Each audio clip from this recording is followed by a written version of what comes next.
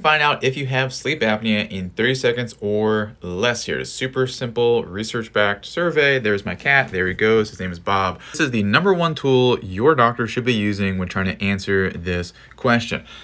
Thanks to Dr. Chung here, we can get an idea for ourselves. So we're going to walk through this. I'll tell you what the points need. So #1, do you snore loudly? Yes or no? And each time you say yes, put up a finger.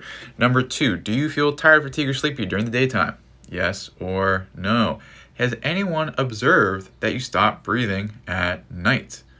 All right. #4, do you have high blood pressure or do you take high blood pressure medication? Yes or no? All right. This next one might be tricky. So if you know your BMI, if it's 35 and above, or if you're just 30 pounds overweight, give yourself another +1. If you are 50 years and above, give yourself another +1. This is neck circumference, which is kind of a weird one. This would translate to a size 16 apparently on the neck, whatever. And then if you're a man, guess what? You get another point. So here's what the numbers mean. If you are 2, 1, or 0, that means very low risk. If you are 5 and above, that means it's very likely. Like if you got a sleep study, there's a 90% chance you're going to test positive for obstructive sleep apnea.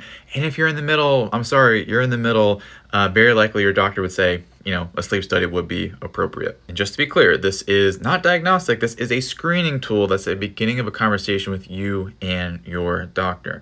Once you're aware of a problem, it allows you to take steps to fix it. So if you know people who are maybe wondering if they have sleep apnea, this is a good video to share. And if you want some natural ways to support great sleep at night, go to apneareset.com/thrive.